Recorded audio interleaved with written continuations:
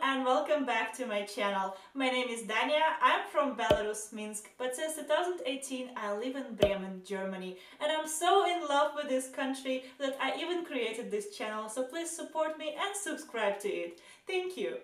Recently I witnessed something that helped me to regain my hope in the humanity and in German specifically. On my way home in the train, I was next to a young couple with a newborn baby that woke up and started crying so loud. And you know, this is not something that you want to experience on your way home after a hard day at work, right? So the baby kept screaming and screaming, and the young mother was trying to do everything in her power to calm the baby down. She tried to feed him, she was checking if he's dry, she tried to figure out if he's hot, if he's cold. What's going on? Like, I saw the panic in her eyes, and I knew that I also cannot help because what I have to say, I don't have babies.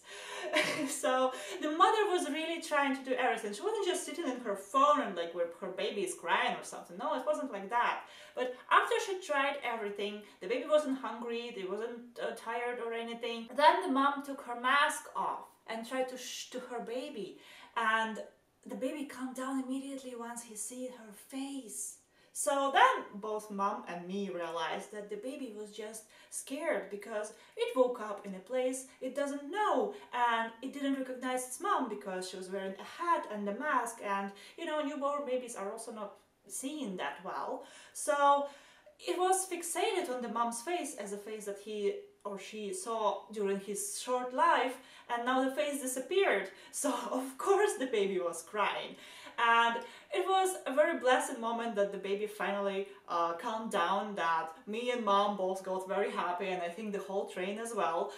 Apart from one German guy that stood up and immediately started screaming at the young mother that how dare she take her mask off during these times that we are having right now, that she and all of the migrants are the cause of all the problems, and he was just raging and raging and raging and pulling all of the shit out of his body on this woman that just tried to calm her baby down, and she tried to explain that to him, but he didn't listen, he kept just screaming. So this was a really unpleasant moment, and for me as a fellow migrant it was also very upsetting because when Germans speak like that, I feel guilty for even coming here, even though I still have the same problems as you guys do.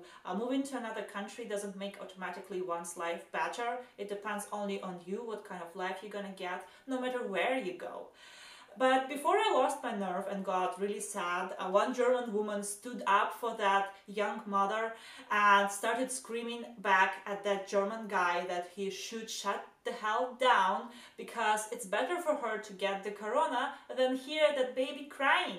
Because, you know, who wants to hear the baby cry? It's in our instincts. We try to do our best to calm the baby down, and if taking the mask off was the only thing that helped, let it be it. You know, maybe that guy had a really bad day, or maybe he lost somebody during the corona. I don't know the background story, so I'm not trying to judge him, and I'm not even angry at him or the situation in general. I'm more pleased that that German woman had the nerve and the balls to stood up in front of that man for that foreign migrant young girl with the baby in her hands. Like, that made me immediately realize, why am I in Germany and why do I love Germans so much? Because you can say the things that I don't have confidence to say, and I'm really happy for that. So this kind of made me think of all of the situations when Germans helped me without me even asking them, just because they could. For example, in my first year in Germany, I forgot my ticket at home, and of course I got caught, and I would have to pay 60 euro fine if not for one person that just took me with his ticket, because in Germany after certain hours or on the weekend you can take somebody with you on your ticket for free, and that person just did that because he was traveling alone, so he could take me in, and another German that was controlling the tickets and knew that I don't have a ticket allowed that because, you know, why not?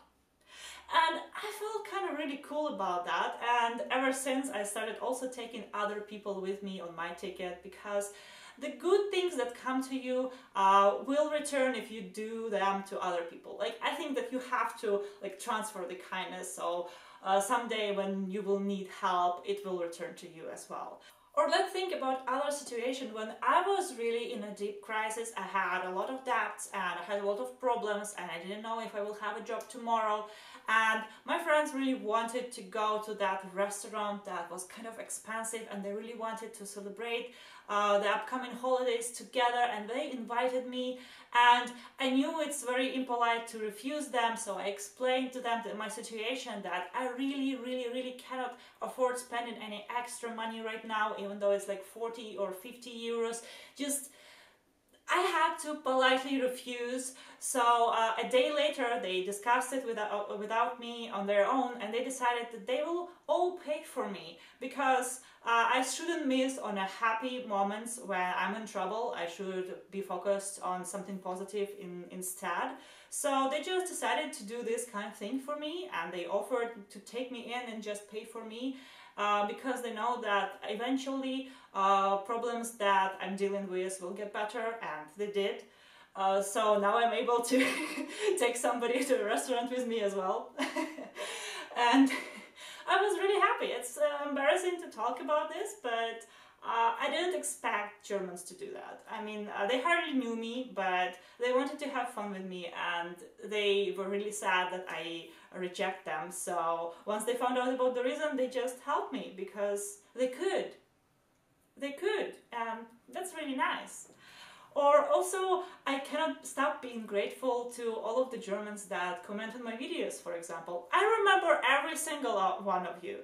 Like, really, all of the comments that you put to all of my videos, because I don't even have that many videos or that many people watching me, so of course I keep track of each one of you. I stalk you as well. I mean, I'm really happy when you post something because it makes my day better, because this year I'm going through something very difficult, and I mean, it's a corona year, so of course I'm sure that you're also going through something, and I'm really happy that Germans seem to stick together and help one another. And when you write me something nice, I just get a really good mood, and I want to brighten somebody else's mood. So we're all kind of sticking together, and I love this, and I'm really grateful to you. So even though I'm going through something very difficult right now that I may tell you when it's all over, I'm still very happy being here, because I found out in all of this time here that Germans are way better than the stereotypes about them. You're not cold and reserved, you just need time to open up. But once you do open up, you're the nicest people that I've ever met, and I'm so grateful to have you. Thank you guys, I will catch you next week. Bye bye!